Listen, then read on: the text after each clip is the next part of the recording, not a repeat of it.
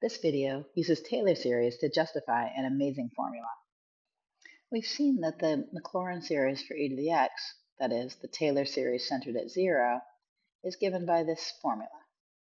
So if we want the Maclaurin series for e to the ix, we can just substitute in ix for x. If you're not familiar with the math symbol I, it represents the square root of -1, an imaginary number. It has the properties that I squared is -1, I cubed, which is I squared times I, is -1 times I, or negative I, and I to the fourth, which is I cubed times I, is going to be -I times I, which is -I squared, which is -1, which works out to 1.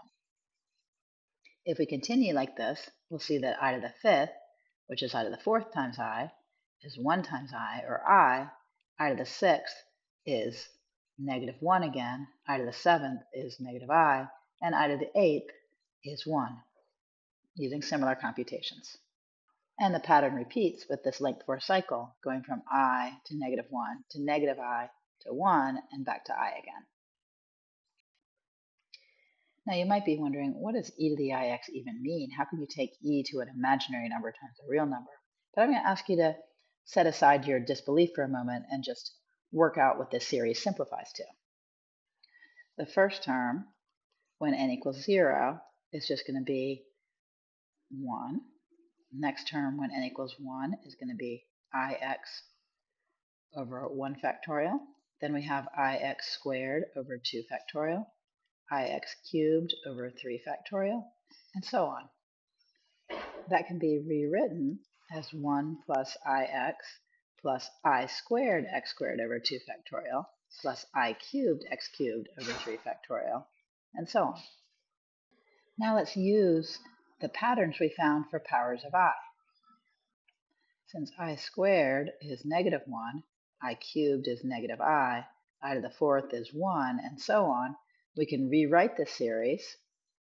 So here we are, we've written all our powers of I in terms of 1i, -1, and -I. Now let's look separately at the terms with even powers of x, including the constant term, which we'll think of as a 0 power of x. And then separately we'll look at terms with the odd powers of x. Notice that the even powers of x never have any i's in them, and the odd powers of x terms always have a factor of I. Furthermore, the terms with even powers of x, circled in purple, form exactly the terms of the Taylor series for cosine x, while the green terms form exactly I times the terms of the Taylor series for sine of x.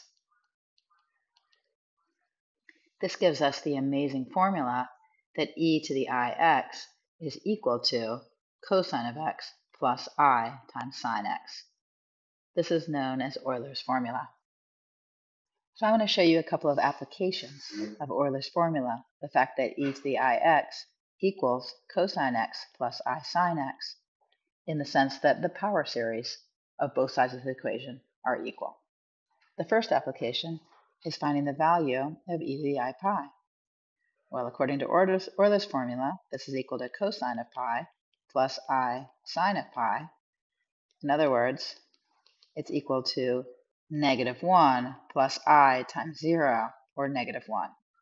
This gives the famous formula e to the I pi equals -1, a formula that connects 3 fundamental constants of mathematics.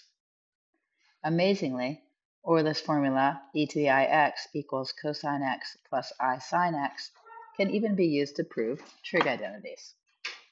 Let's see how it can be used to prove the angle sum formulas. So let me take e to the I, a plus b. By Euler's formula, that's cosine of a plus b plus I sine of a plus b.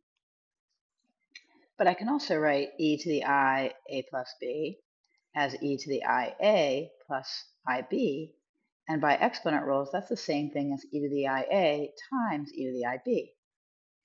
If I now apply Euler's formula twice, once to e to the IA and once to e to the IB, I get a product of cosine A plus I sine A and cosine B plus I sine B. So I have, on the one hand, e to the I times A plus B is equal to this expression. On the other hand, it's equal to that expression. So let me set those two expressions equal to each other.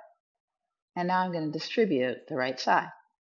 So I get cosine A cosine B plus I times cosine A sine B plus I times sine A cosine B. And finally, with these last two terms, I get I squared sine A sine B. But remember that I squared is -1, so I can rewrite the I squared that way.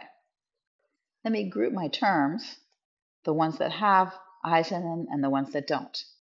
Now check this out. The term without the I in it on the left side and the term without the I in it on the right side need to be equal. And the term with the I in it on the left side and the term with the I in it on the right side need to be equal. But that means that cosine of A plus B is equal to cosine A cosine B minus sine A sine B, and sine of A plus B is equal to cosine A sine B plus sine A cosine B, and up to a little bit of rearranging, that's exactly the angle sum formulas. Wow. Taylor series can be used to find this amazing formula, e to the ix equals cosine x plus I sine x, which can in turn be used to do other amazing things.